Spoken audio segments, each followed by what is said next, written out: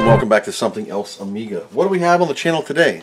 Today we have an Amiga 600 board from Mr. Paul. He writes me a note and he says, "Hey Chris, here's my 600 board." Sorry, I'm adjusting myself. When I purchased it, it had some cap leakage, plugged it in, it worked for a day, then a black screen. Great. No initial reset, I thought okay, leakage around the caps. Sent it off to Retrorewind in Canada, and Frank indicated the leakage got into some of the chips. Please don't be the video encoder.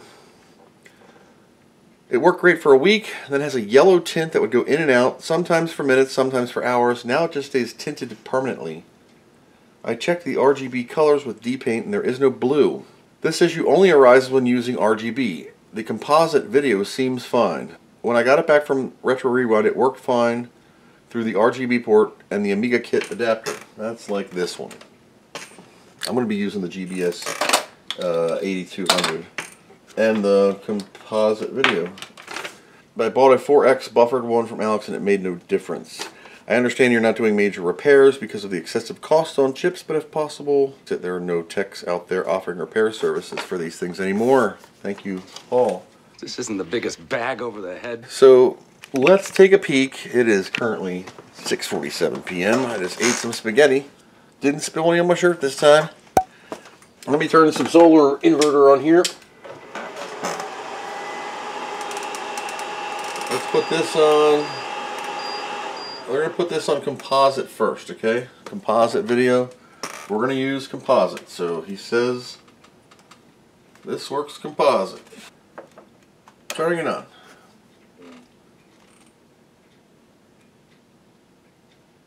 Two hours later. Nothing. Let's take this out. Let's go into VGA. I need to see what's going on. Black screen is right. Alright, this is a GBS 8200. It should say no signal on the screen. Okay. You can't see that. No signal. Alright, let's see what happens on this. Energize. There we go. Oh. Did you see that? Look. It came on and went boo. That's like, I don't know. That could be one of many things. Here we go again. Energize. We have power. There's the screen. Watch. Boo. Okay, so we have a non-working 600 with a black screen. The exact thing I said I didn't want to get into. God damn it! Here's your lesson in Amiga 600 composite component video. These little can things. They're called low-pass band filters, and they go into this mofo right here. And they take some science, shoot it through this Sony CXA 1145, and it shoots RGB out either through the RF modulator, the composite video, or the RGB port. There are a series of ferrite beads, resistors, one ceramic capacitor on the top. Bend her over, and you got the same thing on the bottom. There's a couple resistors we have to check to see if they're getting power, because if we're not getting power, you're not getting video. We're not getting video on composite. That's these cans. That's also this Sony chip. If this chip doesn't get power, there is 3 of these things right here. These are little transistors. There's red, green, and blue, or is it green, red, blue, or is it red, blue, green? These 3. Oops, you can't see that. This one, and this one. They should have 5 volts. They look like that. Those little triangle things. Boy, it's hard to hold something in front of a camera and try to point to something. Unlike the 1200, it doesn't have the video chip AMD thing. Not on this. That's only for AGA. This one, I don't know. They have it. This one also has a 4.43619 oscillator crystal on it and a missing trimmer cap because it's not needed. So, I'm going to go ahead and spend the time because I was asked to take a look at this. I don't think it's a Denise because it's showing a signal and it is fading. I highly suspect it's either a capacitor, a resistor, or the Sony CXA 1145 video encoder, because that takes 4 analog signals of each color, red, green, blue, shoots them over to that thing where it does some science and outputs it on some different pins for whatever video type you have. I could check each signal physically on the port, figuring out which one is which by looking at my schematics and putting a oscilloscope probe on that. We're going to get into all that, and here we are. Said to be working, and apparently works, but maybe something happened in shipping. She was packed really well. It was super packed, everything was dry, no wetness, it came perfectly fine. There's a couple bent pins on one of the IDEs just from removing it a little sideways. I'll fix that. But this board just came back from Canada and it looks incredibly clean. I could test this and verify this by hooking up a drive to it, which is what we're going to do. We're going to knock everything on the floor. It will actually tell me if the external floppy is working. And why won't this go back?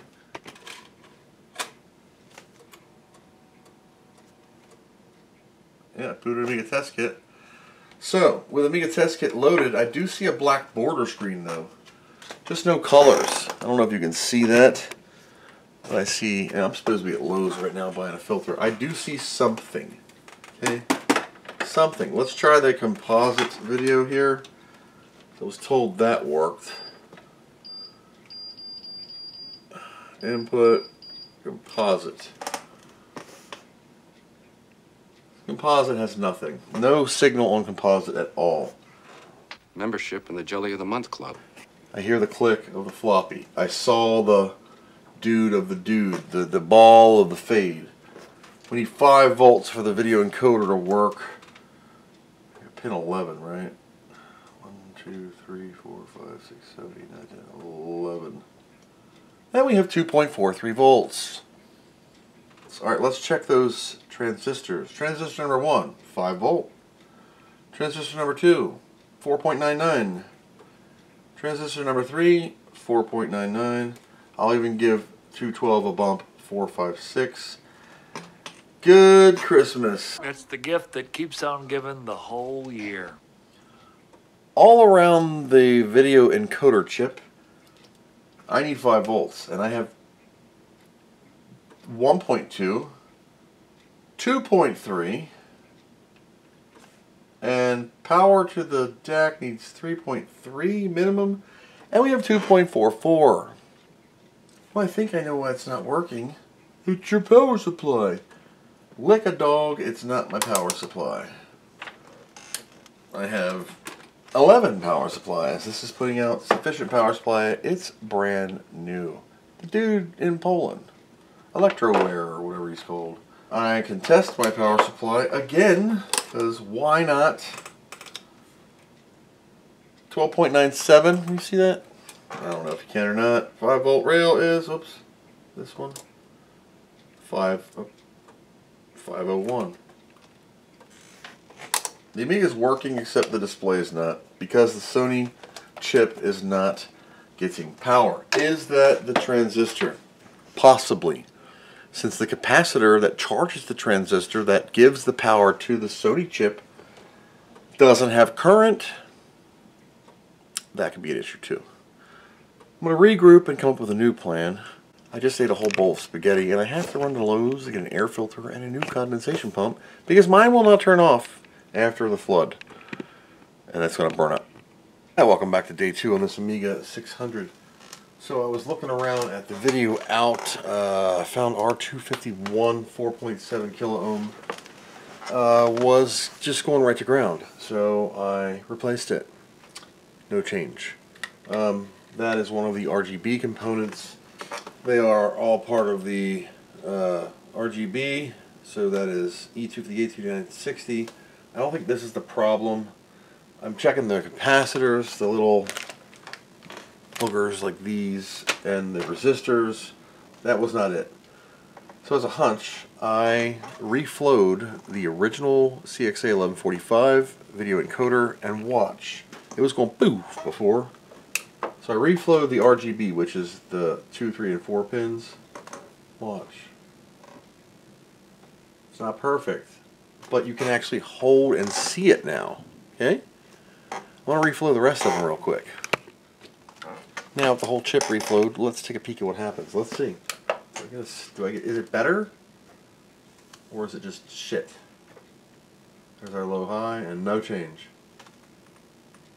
At least I'm seeing something now and I can see it. Before it was black. With this running, I want to see if I get a composite signal, which is also plugged in. No signal from your source. So, since I just touched on that 1145, I'm actually able to see a ROM screen now. It's not the 555 timer and the 231 cap, that little cap that low highs and resets the 555 timer over here. It's not that, because we're running this video weirdness. The owner told me it works fine on composite. Leakage got into some of the chips. It would go yellow, sometimes for minutes or hours. Now it just stays tinted permanently. RGB colors and D-paint, and there's no blue. So apparently it was booting, and you were able to test it. So, it's like red, green, blue, or blue, red, green, or I think it's red, green, and blue. Those three. And then your line for 11 is here for your voltage, and the last one's 12. The last one's 12 volts. So let's see what happens now. No, same thing. At least it's holding though. So, is it the 1145? I don't know. I'm waiting on parts. Anyway, there's 4 resistors right here. I just reflowed them, and I reflowed the 3 transistors, the little 3-point guys. Watch this. That's the GBS, don't worry about that. I'm holding a whiter color. Is it the same, or am I just looking at it? Let me turn the GBS off and back on. That's the Dell also. That reboots this little turd. I don't think it really made a difference. CXA 1145 encoder, R231A, 231B, 231C, red, green, blue. There's a 75 ohm R234A, B, C. I just wonder if there's separation in this board. Let's see if I push on it and anything happens. Look, if I push on this, there's white. Squeeze this.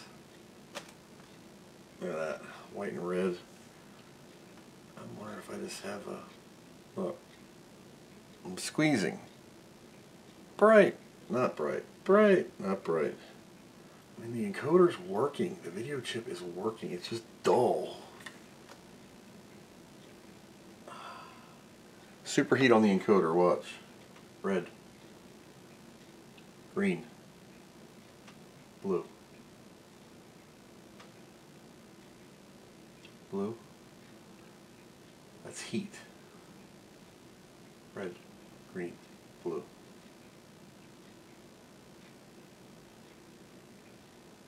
That's it right there. That's it, you bastard. Okay.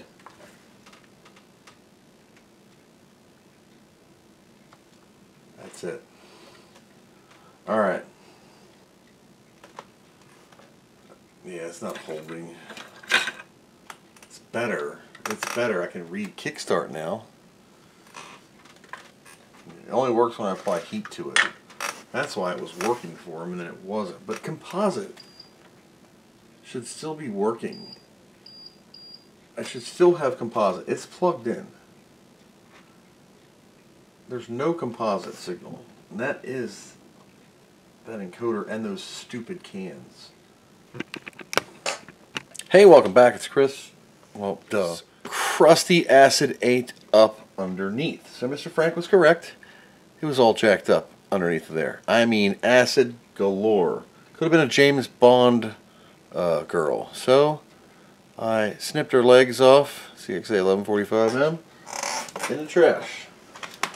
And in her place, I cleaned the pads. There are some exposed coppers in there. That flux bath of It looks shiny, but yeah. 2 hours later. And just like that, we got a new one on. Well, I don't know about new, but a new old stock one. Magic legs. Let me clean up, and we're going to test this thing and see if it works. I'm going to pop in my 321 ROM of my own, and we'll take a peek. Does it work or not? Let's see here. I might have to use the Amiga Kit adapter because when I was cleaning up this mess, like I said, knocked it on the floor, and we'll be good to go. Alright, let's see. Energize. Should get a ROM screen now. La, la, la, la, la, la, la. Yay! It's a little too blue because I said I knocked my GBS on the floor. So, I'm going to turn this off. At least the color's bright. When I put heat on that pad, it came back to life. That's why I'm like, well, I can't keep heating it. So let's just go in non-GBS here. Let me unplug this thing and just get it out of the way. I'll have to take this apart and see if I ripped a cable or anything's possible. So we're going to go in with this. We'll use the Amiga Kit adapter. Gives us a VGA signal. The Dell U2410F, this monitor, will do 15 kilohertz. So this should be colored normal now. What do we see? Come on, baby. Come on, baby. Yes! Yes! Yes! That's a good feeling when you get these things fixed, I tell you what. Yeah, I bet you could use a cool one, huh? Now you're talking. So it's my ROM in here, but we'll put the original ROM back in before you ship her out. So, with that endeavor, another Amiga has been saved. This time a 600 with some weird fading video. CXA 1145M video encoder. But this looks wonderful, nice and crisp, purple, red, white, blue, the tan disk driver-ish disk drive, and it looks great. So that is wonderful. The rest of the Amiga functions fine. So we're going to get this wrapped up and sent back out to the owner, who, by the time this video comes out, should be enjoying it again. So that's all I got for now. Thanks for coming along on this journey. Until next time, thanks for watching, and I hope you learned something.